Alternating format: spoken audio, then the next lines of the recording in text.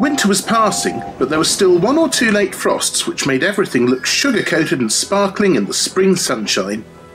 Each morning, Donald and Douglas took it in turns to bring a ballast train from the small railway, and James then pulled the trucks to a place where the line was being mended.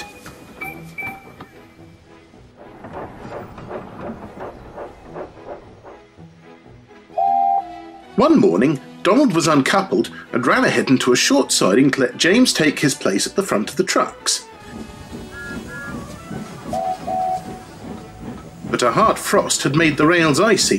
When Donald tried to stop, his wheels locked and they slid on the ice. Before he could say, "Fat controller," he hit the buffers at the end of the siding.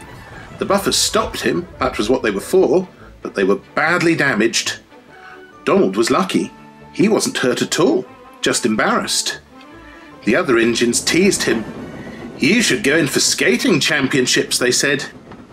Even Donald laughed, though he was worried about what the Fat Controller might say. But the Fat Controller only warned him to be more careful. He knew it hadn't really been Donald's fault. The next day, men were sent to mend the buffers. James's repair work on the line was ending. "Tomorrow's train, Douglas, will be the last for the time being," the Fat Controller told him. The next day, as Douglas drew his loaded trucks to a halt in their sidings, James was waiting. "Here you are, James," Douglas said cheerfully. "What are you going to do now this job's finishing?" "Pull some passenger trains, I hope," replied James. "I'm getting tired of doing the same thing all the time." "Never mind," said Douglas. "Today's the last one." His fireman uncoupled the trucks and climbed back into the cab. Then Douglas puffed slowly into the short siding. At the end of the siding, the men who had been mending the buffers were standing to one side. They had pots of paint beside them and had just finished painting the buffer bar bright red.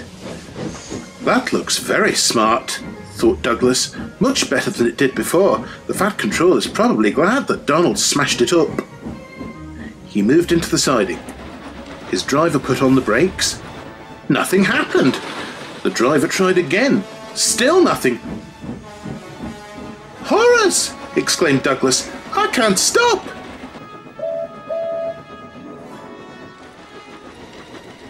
The workmen watched in dismay.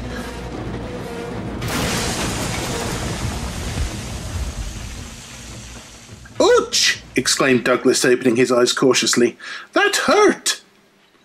The new buffers had stopped him, but unfortunately Douglas had been moving faster than Donald. He was in a terrible mess. His front was badly bent, and he was smeared with the bright red paint which hadn't had time to dry.